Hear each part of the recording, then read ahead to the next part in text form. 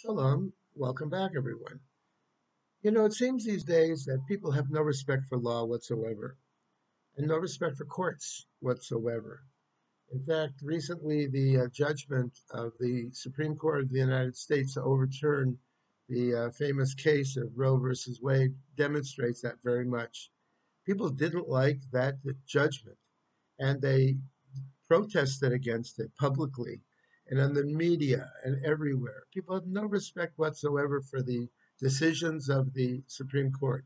Well, whichever way you believe, whether they did the right thing or did not do the right thing, it was a Supreme Court decision. And the Supreme Court is the highest court of the land.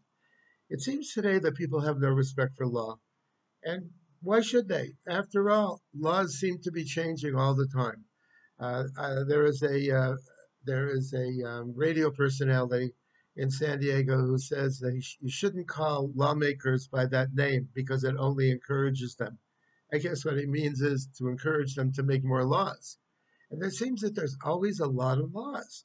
People are making laws, they're breaking laws, they are changing laws, they're adapting laws. If a law is made today, it can be changed tomorrow. The president of the United States didn't like the decision of the Supreme Court, so he's making an executive decision to change that. Why not? He's the president, he can do that. People have no respect for law whatsoever. And why should they? Laws, after all, are made by human beings.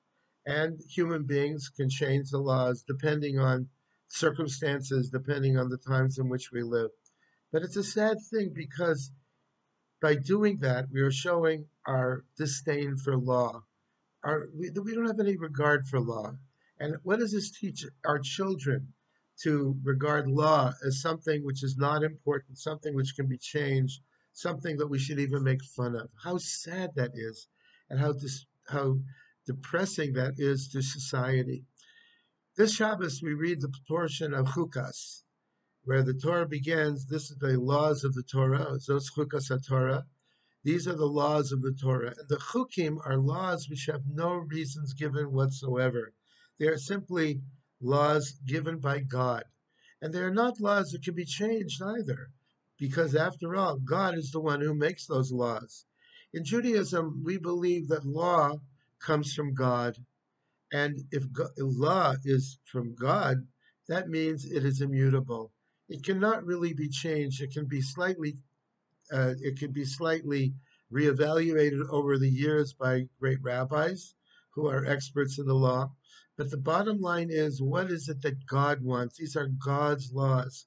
And as God's laws, they need to be respected above all else because people did not make them, God made them.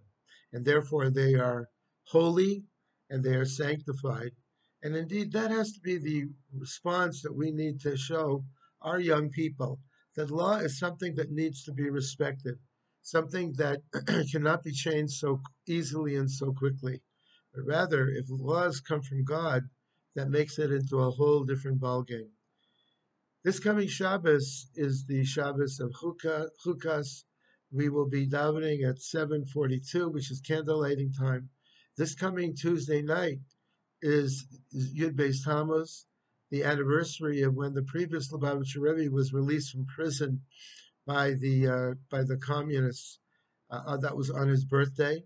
There'll be Farbrengens held all over the world based on Yud Beis Tammuz. We hope you'll participate in them.